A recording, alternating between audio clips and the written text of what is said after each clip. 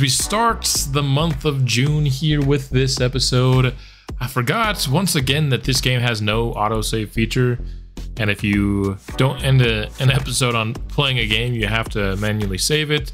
So once again, I had to basically redo the entire last month. Tried to get a similar record to where we were. I believe we were just over or just under 500, so we're sitting here at 30 and 28 to start this episode. And for the gameplay portion of this episode, I think we're going to do another critical situations episode. It feels like it's been a long time since we've done that in this series. So no full gameplays, but we'll check into some, late game situations and see if we can either come back or hold the lead in those situations. And of course, with it being June and the draft so close, we will also have our final draft preview. Before we do that, though, we are in the month of June, so I'd like to see just a little bit of kind of where ratings have changed. It looks like people have gone up and gone down quite a bit. Russell Mosqueda now hitting 300 with 11 home runs here. He is going up on every stat, and so very good year for him. Both of his hitting versus righties are now in the 80s. Both of his hitting versus lefties are in the 70s. Good all-around player. And of course, drafting him as a generational prospect, there wasn't really going to be much doubt if he was going to be good. Rincon is on a cold streak. Looks like his average is coming down a bit, but his home runs are still there. As you can see, his power is going up, particularly against righties, which is good because he's one of our few non-switch hitters on the team. Contact versus lefties down a little bit. Vision as well. Looks like he's swinging out of the zone more than you'd expect. Sandoval, more of kind of a calm year than we're used to seeing with him. He always overperforms, but +7 to discipline is really good for him. Like what we're seeing there. His power versus lefties is back down into the 70s, though.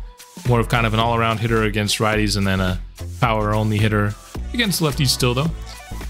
McIntyre on a cold streak here. He still hasn't gotten much better in hitting. The only thing going down, though, is his discipline, so he's gone up a little bit this year, but not too much.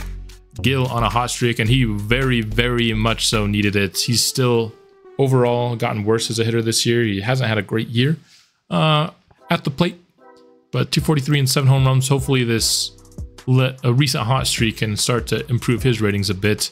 Buster Pringle is definitely having a rebound year after a tough year last year. Of course, his ERA is down nearly 2 points. His whip is down nearly 0.3.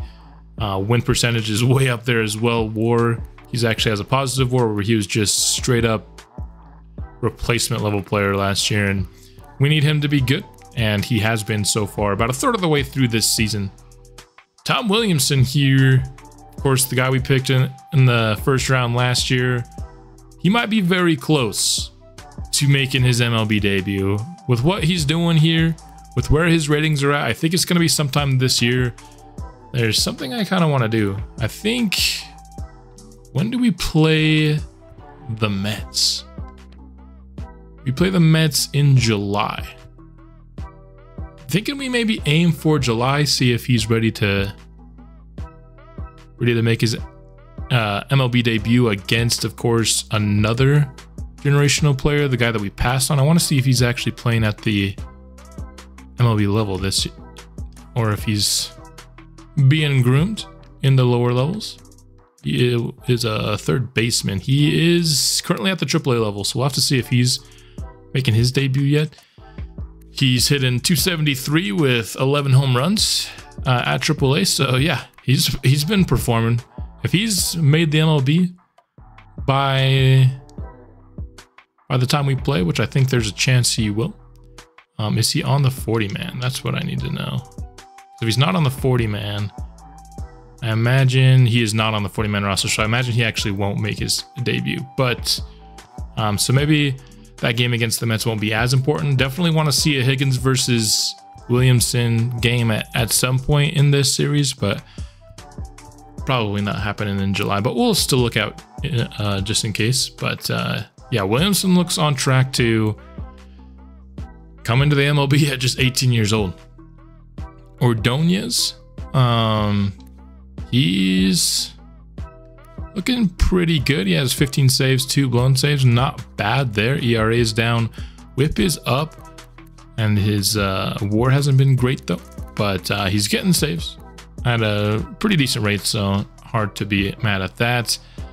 Alden Evans in a small sample size is actually hitting like I expect him to. You know, obviously not much of a power threat, but he should be getting these high averages. And Chet Rodriguez, I actually think we're deep enough into the season. He's hitting under 200 and Evans is hitting over 300. I think it's time to make the change there at that left field spot.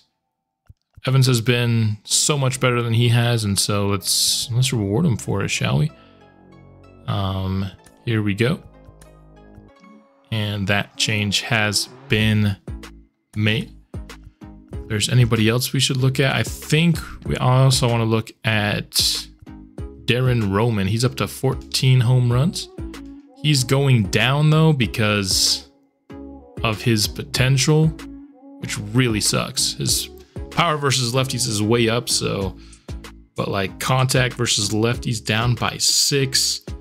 If he continues to hit as well as he has hit this year, which is really good, I think we're gonna have to step in and update his potential and maybe at least get him to where he's not going down and all these things so much. But I want to see a little bit more longevity in the successful season before I make that decision. But there you have it. Edgar Torres, he's on a cold streak right now, but it's still been pretty productive at the AA level as well. Just looking at his ratings, both his hits per 9 and strikeouts per 9 being in the 50s is still concerning to me. But I could see us giving him at least a shot, maybe a September call-up kind of shot this season. So there you have it. There's kind of how the team is performing. Let's now hop into the critical situations portion of this episode. Before we hop into any critical situations, we actually haven't had any about a week and a half into this. We do, however, have a big injury to Carl McIntyre, and we're gonna have to fix our lineups. I think the easiest solution is to do something like this with, of course, Velasquez getting time. He is kind of our primary. I don't care about the no DH stuff as much, but we still gotta, of course, change them. Not Curtis Nicholson. That would not be a good center fielder. And then we'll just bring this in because we don't care because it's no DH, and that does not exist anymore. It should honestly just be taken out of the game. But Alden Evans on a hot streak, hitting 300, gonna be our leadoff man now. And then Velasquez is gonna slide into that 6th spot. We'll probably actually, honestly, put him more in that 8th spot. I don't think he deserves to go that high in the batting order. All right, here we go. We've got the first critical situation tie ball game. Giants have a walk-off opportunity that we have to prevent here, and that's going to be the goal. Let's just make sure we got this going. Willis getting ahead 0-2 in the count. That's going to be a soft tapper over to third. An accurate throw from Mosqueda will send us to extras. Let's see if our team here can close out the victory. That one by Gill hits decently well, but it's not going to be good enough. So 1 out. Still, of course, have that extra base innings runner. Strike 3 looking, dude. Tough AB for Rincon, and now it's up to Mosqueda to make sure we don't give Giants another easy walk-off opportunity. Except he's going to be intentionally walked, so he's not even going to get the chance. 2 for 4 today.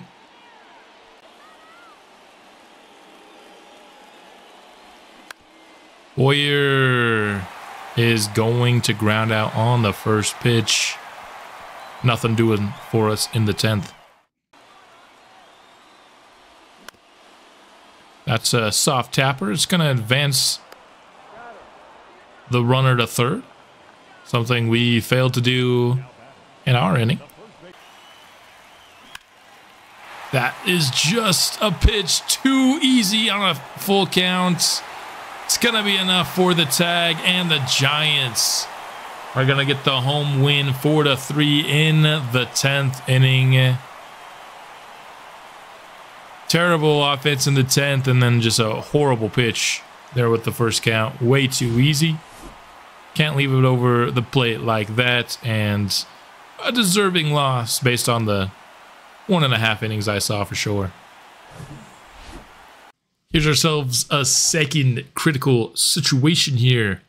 Up by 1, bottom of the 9th. Ken Bartolo Ordonez close out the Angels. Let's hop in and find out here. I don't know what the out situation is. I don't know if it was shown on the screen and I just forgot to look at it, or if it wasn't shown. There's a man, of course, on third, 1 out. Big situation for Ordonez.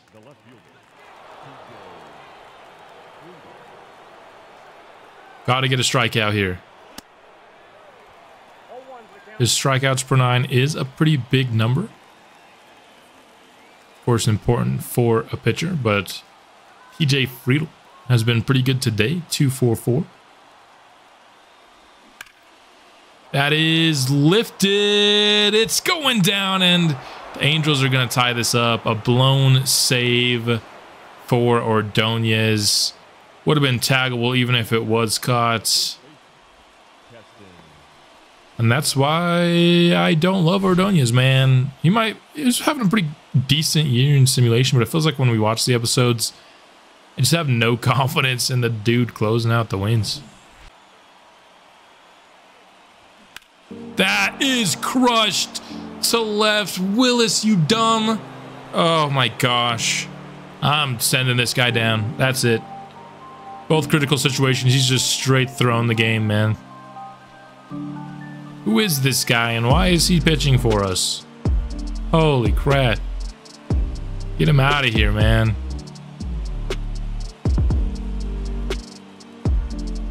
Now we've got a 2-run deficit. We were 2 outs away from clinching this game, and now we're likely to lose.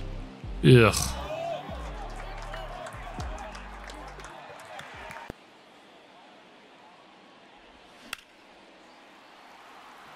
Alden Evans lifts it to center, and that was not even a competitive inning.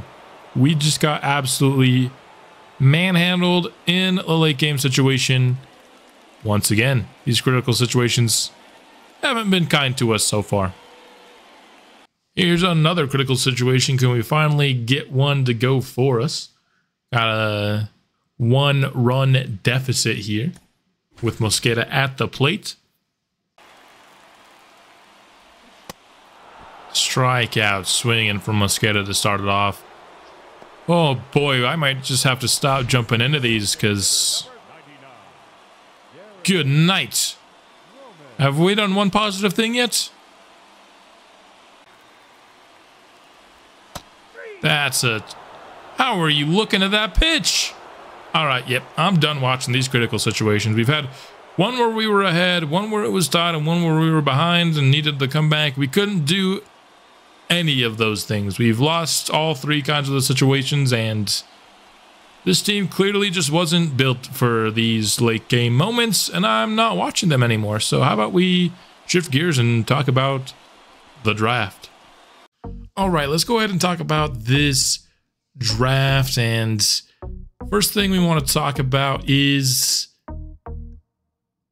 our pick situation. We have the number 5 pick in this draft. We have no extra picks at all, which we really haven't had throughout this franchise because we're not losing players that are being signed by their teams, because the only players we're really losing are 0 overall prospects. And now with the number 5 overall pick, I think the number 1 thing I'm looking for is a bat that can provide some power And I don't see any elite options for that this year, although I do see some that could play that role. Another position I'm really looking to acquire in this draft is closer. I'll show you some options right here. As you can see, our scouts think the #1 prospect in this draft is a closer. We'll look at him and some other options as well. But I don't think, even though I do like some of the closer options in this class, I don't think any of them are worth picking at 5. Just because I do think there are some intriguing bat options there, and I think that's just a little bit more of a priority for me than closer is, although it's honestly getting pretty close. I think closer, if we can't get a good one this year, I might be selecting it in the first round next year, no lie. But let's talk about some bat options. I think the best bat that could be available for us with the 5th pick is Garrett Guerra, the first baseman out of Rhode Island. He's an 18-year-old switch hitter. Now, doesn't project to be an elite power back. Like I said, I don't think that's going to be available for us here. There's no, generational prospect level power bat in this draft. Although I think Garrett Guerra can be quite good with that bat. Of course, offers not only power, but good vision, discipline, and contact as well, which I think is just key to being a good hitter. If you have only power but not much vision and discipline, I don't think your power is going to truly be unlocked. And so I think he'd be an excellent pick. Just an all-around great offensive player. Defensively, not great. He has really good reaction, actually, but the fielding and the arm isn't anything special. It's not like awful either, though, right? His accuracy is probably going to be somewhere in the 40s, strength somewhere in the 50s, fielding 50s as well would be my projection, and then reaction somewhere in the 70s. That's like not an awful fielder. I think he could definitely play left field. I know it's not one of his positions right now, but kind of with those corner outfield spots, I think it's pretty easy to learn those spots, and so I'd be willing to move him there. And he could just be kind of a mix of, Chet Rodriguez, who we've had there for most of the last season and change until we decided to put Alden Evans back there because Rodriguez was struggling. I think he can kind of be like a Rodriguez type prospect, but with actual upside. And also, of course, getting another switch hitter in our lineup is just very, very tempting. And now I don't think he's going to have this really high potential that you want, with the top 5 pick. Typically, I like to go for at least a gap of 15 between overall and potential, and we see it's only 13 here.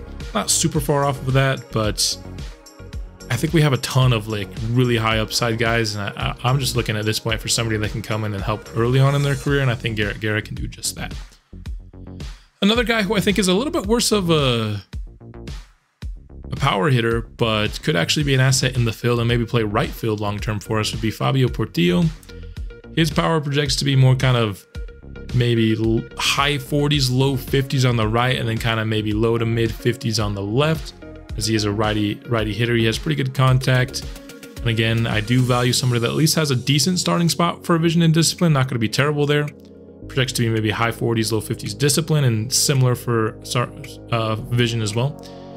And then he actually is going to have pretty decent fielding and a pretty strong arm to start off as well, which is something that we kind of lack in our outfield. Going to be very slow, and so of course he also doesn't have corner outfield as one of his positions, but like I said, with that position I'm not super tied to it. So I think Fabio Portillo is a good option as well. Might not be available at 5. I think there's a good chance one of these guys is between Guerra and Portillo, and they're probably my favorites.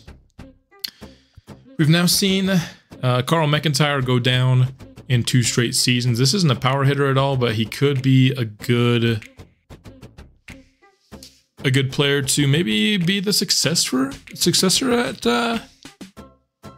at center field. I don't think he's a great prospect despite being ranked as 3rd. He doesn't have a ton of interest in us, so I think Howard Lambert is going to be a good pick for somebody else. I just think he has a skill set that's pretty redundant with this team. The contact speed archetype, we have several of those on the roster. I think it's not a bad idea to maybe get somebody less injury prone to replace Carl McIntyre in the future, but I just don't know if we're at that point quite yet. Miguel Lerma, I'm still looking for a guy that can be a fielder in kind of the middle infield. Don't think he's quite that guy either. I think he's another guy that's going to be a good pick for somebody else, just not quite the archetype I'm looking for when we ended up scouting him. Rick Carros is somebody with a big arm, bit of contact. His power's not terrible against righties, but it's not anything great either. I'd probably put him as my third favorite right now from the guys that we've previewed. I think Guerra's the guy I want the most in this class. I just think he's fitting what I need. I just want offense, you know. I don't really care too much about defense. He could play DH or he can play left field easily. I just need power, and I think he's the best power guy we've looked at so far. After that, I'd put Portillo. After that, I'd put Carros, and then these two guys I just don't think I would draft. I'll let somebody else get a good pick with them. And for hitters, and then there are a couple of guys that I'm scouting right now from Discovery that I like as well. Jeffrey Cordova, depending on what he looks like when we actually get him to 100% scouted, might actually be the person that slides into that number 2 favorite slot over the catcher Portillo. I think Guerra's still going to be somebody that I like over him, but Cordova could be pretty close. 18-year-old hitter out of Cuba, looks to be a pretty good power hitter, and so just want to get, of course, that extra 40%, which we will get here in this last week. He'll be up to 100%. Also getting up to 100% will be Mark Weller, who also has a chance, depending on what he looks like after being scouted, to slide into that 2nd or 3rd spot. And so I think the first pick is, you know, for us being a week away from the draft, still up in the air. I mean, I think Guerra has a good chance of being there, and I have a hard time, even with these two, I think, liking either of them more. Mark Eller has a chance to be a better fielder, though, with some great speed, too. So, I don't know, maybe if Eller actually ends up kind of on the high end of his rankings, once we scout him more, he might actually end up there. But the fact that our scouts have him ranked as 34, I think he's going to not be quite as high. But maybe a guy in the 2nd round. If we could get this guy in the 2nd round, I'd be pretty ecstatic, I think. Again, it just depends on what he looks like after scouting. So those are kind of the high-end prospects at the position spots that I found in this class. Of course, scouted a few more that didn't end up working out, and they ended up being pretty bad. But those are the guys that I scouted that I liked. Let's now go to pitcher. Pitcher, I think we did scout a couple of starters. I guess we can start with those guys. I scouted mostly just not ranked guys, the guys that we can maybe get later in the class. I think Omar Marrero could be somebody. I'm not going to take a starting pitcher until earliest round 3, so that he'd have to make it that far. I don't know if he will, but if he does, I actually like this pitcher quite a lot. He'd be like somebody throughout the entirety of this franchise. He'd be like my stereotypical like 2nd round pick. He's somebody that I feel like I've drafted several times, or at least had on my board, and maybe they didn't make it. But I like Omar Marrero a lot, and if I felt like I needed another pitcher a little bit more maybe, then I'd take him. Of course, our pitching situation, if you look, this year isn't great, but I feel like we have so many prospects in our pipeline that taking another one early, unless the draft goes poorly and a lot of the guys I wanted in the 2nd round aren't there, and Marrero is, I could see it taking him in the 2nd. Like I said, he's somebody that I think is worth a 2nd from what I'm seeing here. It's just starting pitchers, not somebody I'm particularly looking for. But only scouted one other guy, and he didn't end up looking that great. This is more of a like 5th or 6th round player. Those are the only 2 starting pitchers I've scouted in this entire class. Just a couple of Discovery guys. Spent more time, of course, on the relievers and the closers, looking for maybe a long-term or maybe even short-term upgrade over Bartolo Ordonez. Like we saw earlier on in this episode even, I'm not a super big fan of our closing situation, and so I would love to spend my 2nd on a closer should one make it. Let's talk about David Jefferson. Has really good hits per 9 and walks per 9. Doesn't have like the great strikeouts per 9 that you want from a closer, but I think he can develop it. Not the highest upside ever, but I think it's solid. And then a pretty decent pitch mix. He has really 3 pitches, even though he has 4 here. But I'd like a changeup. Other than that, I think he has a pretty good pitch mix. Pretty good ratings as well. Walks per 9 is going to help him in simulation. Another guy here, Jamie James, somebody that we discovered here, and not the greatest velocity, which I do want like somebody that can throw a bit hard as a closer. So I'd say he's probably towards the bottom end of what I want at the closer position. But he does have, you know, 4 pitches. He just has no true fastball as the cutter. But strikeouts per 9 are in a really good spot, which of course is a good spot for a pitcher. Also walks per 9 is high as well. So I think that's a pretty intriguing kind of top 2 skills in terms of his per 9s. I just think I like a little bit of velocity out of my closer, and that's probably my one big problem with him. Also, his control is going to be pretty horrid as well. And then closers that I like, there's mainly 2 that I want to talk about. Let's start with Rodney Olson. He's somebody, hits per 9 is going to be excellent. Strikeouts per 9 is going to be in a pretty good spot as well. Home runs per 9 is going to be pretty bad, which is a concern. I feel like it's less of a concern with the closers though. He has a true like 4-pitch mix, which I like. Not going to have the highest velocity, but I think he might have enough here. The fastball, curveball, slider, cutter, like that 4-pitch mix for him. And our scouts think he's the best player in the class, and so I feel like he's gonna probably be on the high end of that, you know, overall and potential range. Derek Huntley is the other guy that I would consider high in this class. Great velocity and break, which you know I like. Hits per 9, strikeouts per 9, good spot as well. He is officially my favorite closer prospect, and the guy that I am hoping makes it to our 2nd round pick, because he is my favorite 2nd round pick option, unless of course Mark Eller makes it to the 2nd round and he actually ends up being pretty good. That would be a pretty hard decision for me to make between Eller and a closer. If like Huntley and Eller are both there, that's going to be tough for me to decide on who to take in that situation. And so there you have it. That's kind of the main portion of this draft. I mean, I could talk about maybe more guys I'm interested in the 4th or the 5th round, but I don't know if that's super interesting. I think previewing the guys that I like at the top of this class is much more important than maybe the guys that might be available later. And to be honest, there's not that. And the reason I don't think, you know, it's great to spend a lot of time on the 4th, 5th, and 6th round prospects is because they're not really good, and there's no way to tell really if they're going to even be there. And a lot of them aren't even scouted. So we'll talk about those guys should we end up drafting them. Well, in the next episode, we've got the drafts open for like maybe a Guerra Huntley / Eller combo to start off, or man, if we can get Guerra and Cordova or something, that would be super sick. Whatever it is though, I'm pretty confident we'll be able to get at least 2 or 3 prospects that we'll really like coming out of this draft with. And that's all I've got for this episode. We will be back soon with another, and I will see you then.